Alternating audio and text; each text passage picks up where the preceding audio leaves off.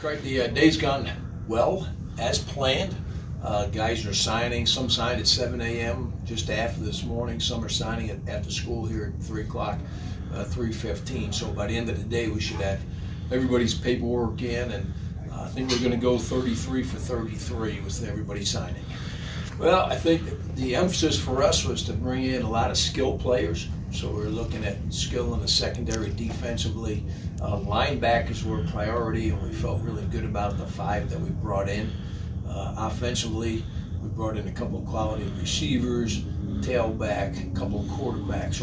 So the emphasis in this year's class was definitely in the skill. The linemen we brought in, we were very picky and choosy, and found the ones that we wanted, and we're excited about those guys that signed with us. It is. I tell you what, this is the 19th year that we're doing this. It was a collective effort by so many people, and I can't speak highly enough of all the comments that were made on our faculty. Our faculty did a great job sitting down with the students and their families, explaining academic programs, really getting into the nuts and bolts of how the programs work, what they need to do, how to be successful. So our thanks go to the faculty. We also got a lot of compliments on our tour guides, which came from the ambassadors here on campus. They once again did a great job kind of getting into the campus life, explaining what it's like to be a student here, talking about their experiences as students in their different majors. And when I keep hearing it over and over again as we talk to families, I think that says something.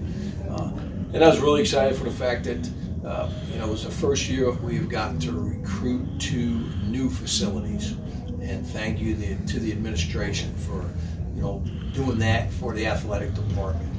And when families and students hear that there's new things going in, they get excited. And this is the first year, really since I've been here, that's been a collective new facility going in athletically. So we got a lot of people to thank, and not to mention our own coaches and our own players.